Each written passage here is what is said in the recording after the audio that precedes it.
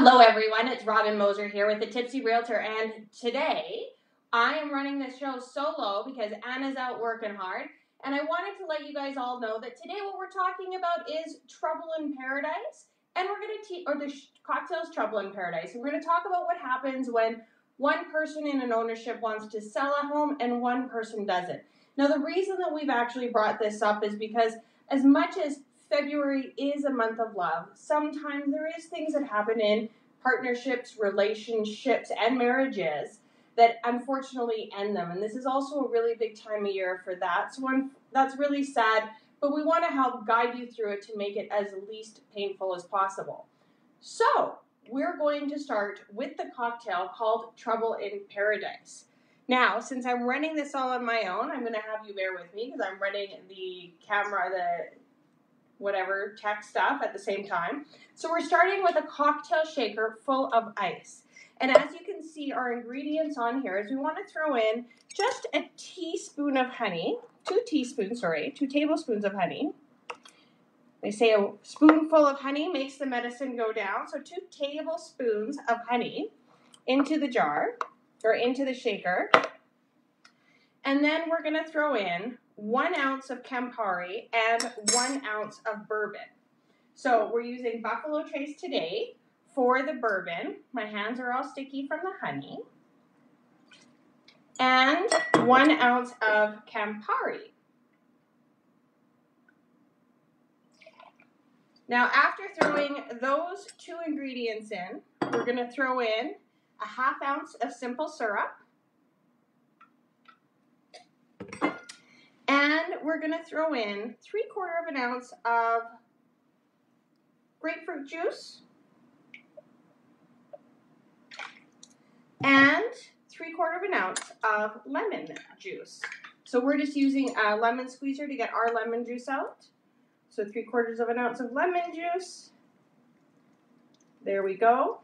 And then we're going to take some fresh basil, and it's actually quite interesting that this one uses fresh basil. You're going to use the fresh basil to garnish it, as well as to put for a bit of a taste into it. So we're taking some sprigs of fresh basil into the glass, and we are going to put the lid on, and we're going to shake it until it is well chilled. So we don't have Annie here to entertain you while I take things, so unfortunately it's just me. And we are going to shake it, make it nice and filled. Oh, actually, I did forget one thing. I apologize. I was supposed to do 2 shakes of ground pepper, which is why this one's going to be so interesting because of the fact that it has pepper, it has basil, it has grapefruit juice, it has all that kind of stuff, which makes it a really interesting drink. So now we have finished shaking, we have finished peppering, we have ground, we have done everything it's asked us to do, and we're going to pour it into our cup. Trouble in Paradise. And we're going to garnish it off with a bit of fresh basil. So you just stick the fresh basil in the glass, and there you go. Trouble in Paradise. Let's hope it tastes better than the ingredients together are unique and look. So here we go.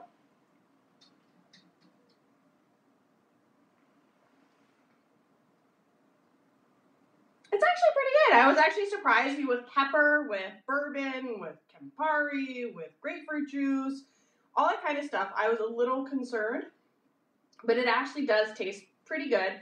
I would say that this is an after, kind of a pre-dinner drink or an after-dinner drink. I don't know that I would drink too many of them, but just like one, it's a nice kind of refreshing drink, something different. Very nice. Trouble in Paradise. There you go. That would be a funny one to serve on Valentine's Day.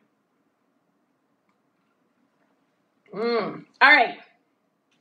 So here we are talking about what happens when one of you wants to sell a house and the other doesn't. And believe it or not, this comes up more than you would realize when it comes to our profession. Lots of times we'll get called in when one partner is trying to assess value and the other partner isn't aware that they're going to be looking at selling the home. And that happens all the time. Now, obviously, we're very discreet in those kind of moments when people let us know that that's what's happening. But it does happen. Now, the first thing I always tell people is, what does your title ownership say? And I know that sounds very technical, but it matters. And that is, of course, are you joint tenancy or are you tenancy in common? Joint tenancy means that you both have to agree, or all parties on title have to agree under joint tenancy. But if you're tenancy in common, then that one party can actually sell their shares off to someone else if that's something that they're interested in. And they don't need the other party's permission. So that's always about how a title is structured. The most common way a title is structured is with joint tenancy. Now, of course, the thing we're always going to tell you to do is, of course, talk to a lawyer. Get a lawyer engaged as soon as possible. It's one of the best things that you can do because, of course, talking to a lawyer, they're going to advise you what to do, how to help. This is a legal matter when you're looking at selling a home and you're both not in agreement that you want to sell.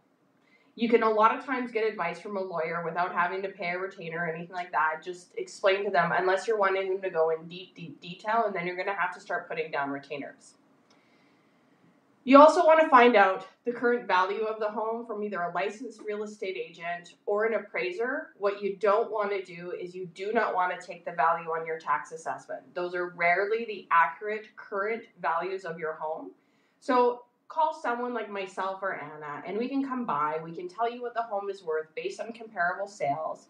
We can also put it in writing, or you can call an appraiser for usually I think they're about $400, and you can have an appraiser come through, and they can give you a written evaluation of the value of the property. Now, keep in mind, when you do the appraisal, depending on what happens, if it does have to go to court and so on and so forth, and how long it takes for you to tell the other party that you want to sell, you may have to redo the evaluation or the appraisal of the home depending on that. Again, talk to a lawyer.